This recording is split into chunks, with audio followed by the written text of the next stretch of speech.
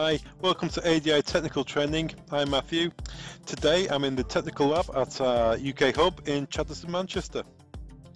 Let's get started. In this video we're looking at the Honeywell MaxPro MPA1 standalone controller. We're going to be setting that up with the HID Signo reader in OSDP format. The Honeywell controller, the MPA1 it's a fairly new controller to the market. It has some unique features. One of these unique features is how you set the control up in the first instance. With it being an IP controller, you need to create an IP address for it. Typically you would do that with DHCP and allow it to acquire its own address, or you could put it on with a static IP address from the factory, which is all useful. However, if you've got a lot of these to configure in the first place and they've all on the same IP address, that can be a problem. You have to disconnect one at a time, maybe go to each device locally and power it up. If it's PoE, you have problems doing that. You'd have to have your own local PoE switch. So Honeywell have come up with a clever way of doing it. And what they do is they allow you to initially program the device with a Bluetooth interface, i.e. use your smartphone or maybe a tablet, and you can browse into the device on BLE, program in your IP address and your general settings, leave it on the network it's on its PoE network that it's on, and then go to the browser and browse into it, or to your client if it's MaxPro WinPack, and add it that way. It's the same with the HID reader. I'll show you in this demonstration, but the HID reader is also initially configured and set up with a Bluetooth app. You use an app on your phone, browse into it, and change the general settings, whether it's OSDP, Weekend, what format Weekend that output is that's reading its output in 2634. But I'll show you both procedures. You will need to download both apps. For your phone, you'll need to download the Reader Manager from HID, and you would also need to download the Honeywell Reader Manager app. So to start with, you need to enable Bluetooth on the Honeywell controller. You do that by pressing the reset button, press it for 20 seconds, and you'll notice the heartbeat lights on the controller, and it will stop. Once that stops, that will cycle the controller to restart. And when the controller does restart, you'll see the blue light will come on, and that blue light tells you the controller is initialized and it's ready for Bluetooth connectivity. Before we use the Honeywell app to program the device, all we're going to do is have a quick look at the HID reader, and we're going to look at the HID manager. We just need to make sure that this reader and this combination is compatible, and that's how you would do it on site. Do the reader first, then the controller, and then get onto the software and do further programming. So let's have a look at Reader Manager. Reader Manager is just a simple tool from HID to set the reader up. The input on this controller requires the reader to give an OSDP output, and the tokens I'm using requires the reader to read DeskFire EV1, EV2, EV3, and MyFair Classic. So that's all we're going to use the tool for, just to set the reader up, make sure it's compatible. Let's open the HID Reader Manager app, and this device here, this is going to go through the settings of the reader, so I just need to confirm how our reader is set up.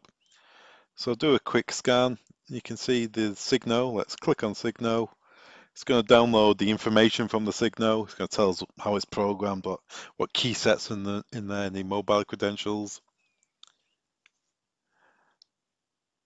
And then once it does that, we can quickly browse through and see what is or isn't enabled. So let's have a look at detailed configuration. Let's click on that. One of the things you must do is power up and power down the reader. I'm just going to edit this so it's not as long, but it can take up to a minute sometimes. So power down, and then it uploads the credentials. It just proves you're a genuine user. Now we're actually into the configuration of the reader. It's uploaded the file to the app, so we can examine how this is behaving. And if first things first, we want to make sure this is communicating as OSDP rather than Wiegand. And if we click on there, and you can see it's already set for OSDP. However, if we wanted to change it to Wiegand, we can do, but we need it as OSDP, so we don't need to make any changes there. Next is the card format. It's set in the format I want it to be, which is 34-bit. Normally it's 26-bit, but that's fine as it is. So in this case, we don't actually need to make any changes to the reader. Now that's saved. Now we can use the Honeywell app, and we can browse into the device, follow the instructions on how to reset the device, and this will then allow us to browse into the device. We just capture the QR code there. We browse into the device. It downloads, much like the HID manager, it downloads all the information to your app. And in this app, you can then make changes to suit. It's a fairly quick process, really, and it's a lot easier to do this with your phone than it is a laptop. So now we've got the information of the controller, and if you want to, for instance, you can see I've already configured this as ADI test, but if you wanted to, you can click on that name and edit a new name in there if you like. So I'll call this one the ADI wall because it's going on the wall. Just to add a little note there, it's the boxed controller, not the unboxed one. That all looks fine. Next up, is it a web-based or is it MaxPro? Well, it's web, so let's leave it as web.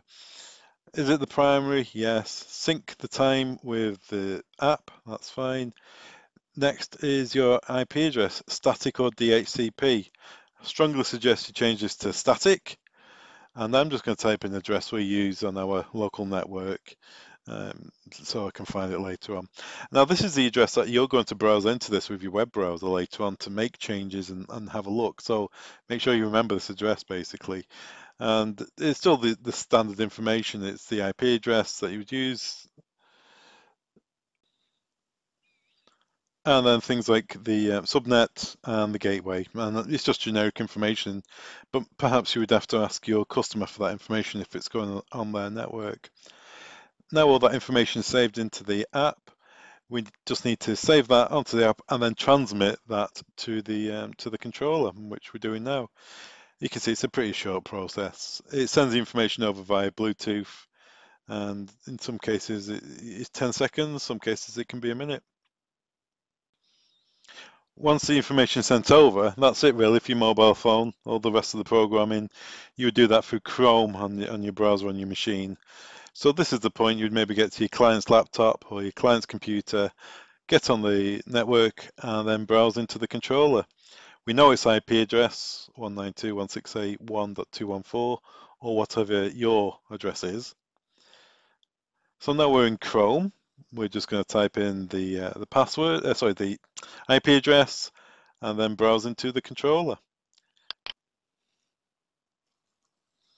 Usual warnings you get when you're going to a new device, when you haven't got an SSL sorted out yet. Accept all the risks. It's going on your local area network.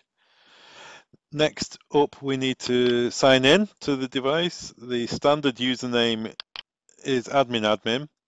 You're prompted to change that username and password upon first sign in. So you're going to need to think of a strong password that complies with the Honeywell format. So I've got my standard password I use for everything. I'll just type that in. And then once that's done, confirm, press save, and that will take us over to the controller.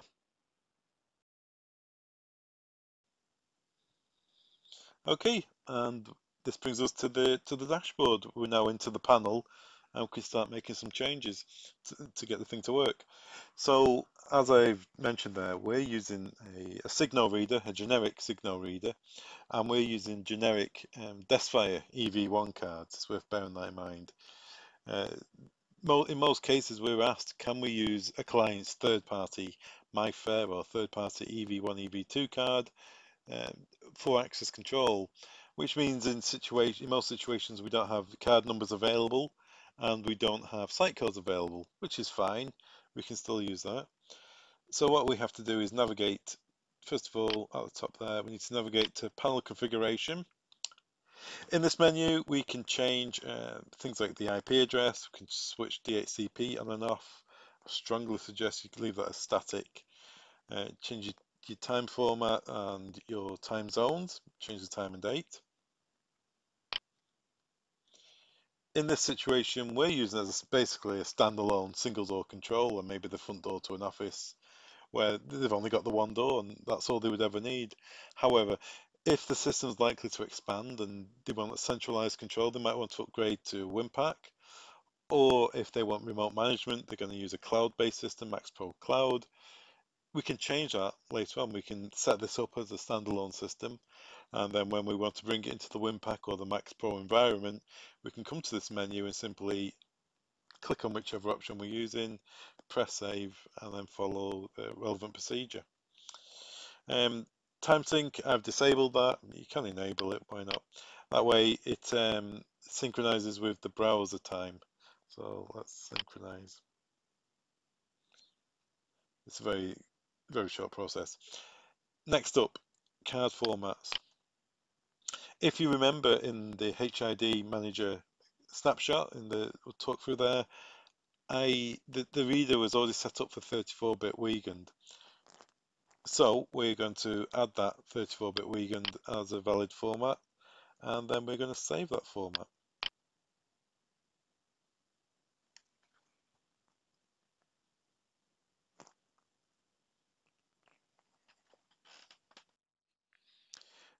So that's 34-bit added. We have got a menu here for advanced. So if you were using Honeywell reader with Honeywell cards, you can add cards a lot easier. You can add them by the serial number at the bottom of the card or in the packet that they come in. It's a lot easier to do it that way. And to do that, you need to add a site code. But as we're using generic cards with a generic reader as an input, we're not doing that at this point. So now we go back to panel configuration. Let's have a look at alarm and events. This is the window where we're going to look at events as they come through. For instance, if I present a card now, we should see that this card that I've just presented is an invalid card. This card's not found. And what we can do is we can use this opportunity to take the inputted card number, copy that card number back to the dashboard, and we're going to add a user using that information. So let's add a card. There are no cards added yet, so let's add a card.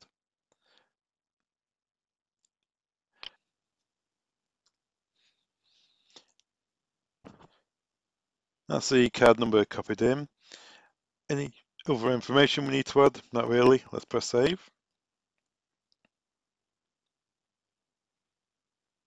Now we've got a working card, we need to assign that to a person, an individual. So we're going to add people. First name, we're going to call it a AD, and the last name is EV2 because the card I'm using here is one of my ADI cards and it says EV2 on it. It just helps me find it in the pile of cards I've got here. So that's the username.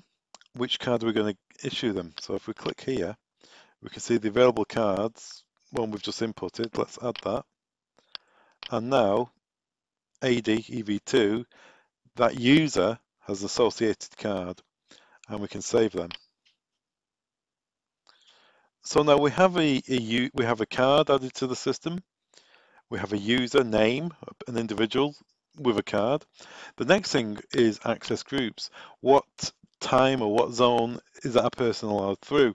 Now with a single door control, it's only the one door, but what time are they allowed through? Maybe we're going to be strict with some people. They're only allowed in the office between 8:30 and 6 o'clock. Some people are allowed in at all times, and some people are only allowed in the evening to do their shift. So you need to create an access group. Now, I'm not creating any new time zones or access levels on the system. We're going to use the standard time zone as 24-hour access, 24/7. So first of all, access group. There's the user. They're allowed in through door 1, and when they are they allowed in at all times.